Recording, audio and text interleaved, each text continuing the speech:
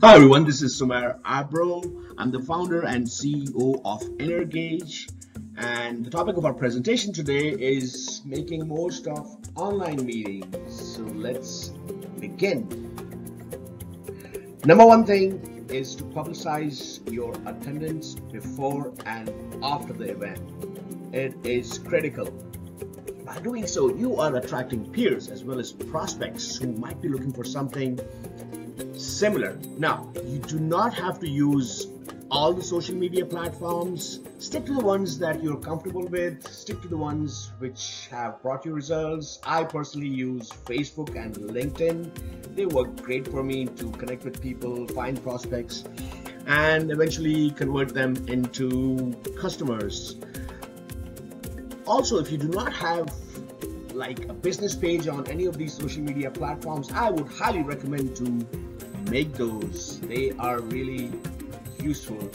Lastly, be part of these great groups on platforms like Facebook and LinkedIn.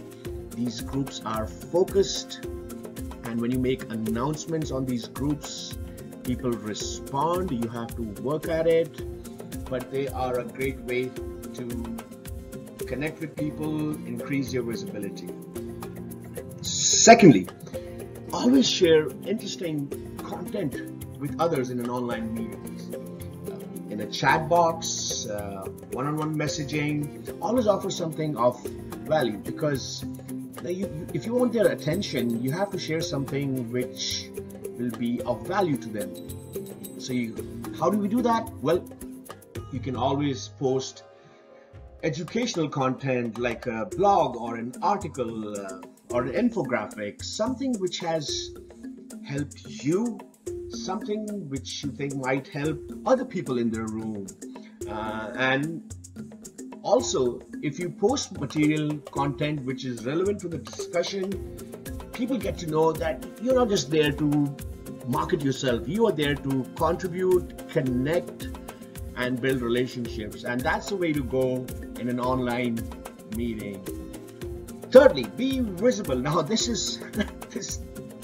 third tip is very close to my heart, because I go to these online meetings and I see a lot of people there, and a lot of these people have their camera turned off and you just don't know what's going on. So treat these online meetings the same way you would an in-person meeting. And by that, what I mean is, do not hide behind the camera. Dress up. You don't have to be a slob just because it's an online meeting. Use your body language in a positive way. That's the way to do it. Show your good side. We always have a good side. All of us do, and we know what that good side is. So show your good side. Be visible. Lean in to show that you're listening actively.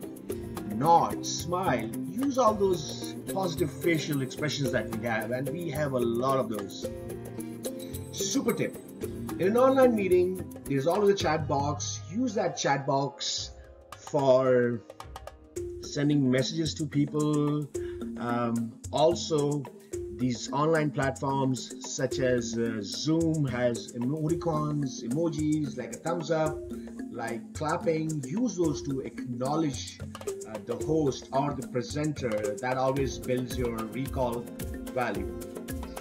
Lastly, a lot of these online meetings have group discussions, they have breakout rooms, and when you're in those, have an icebreaker or two ready.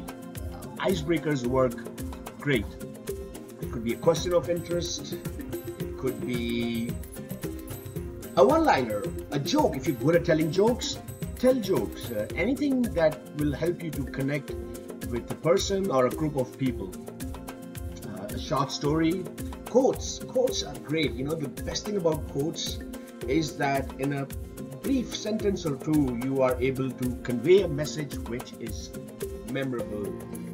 Lastly, always a good idea to talk about something which everyone can relate to. Yes, you are there to represent your business, yourself, but also understand what's happening in a group discussion and contribute in a way that people get a feeling that you are there to contribute, connect, build relationships, not just to do sales. And that's the way to go when you are in an online meeting.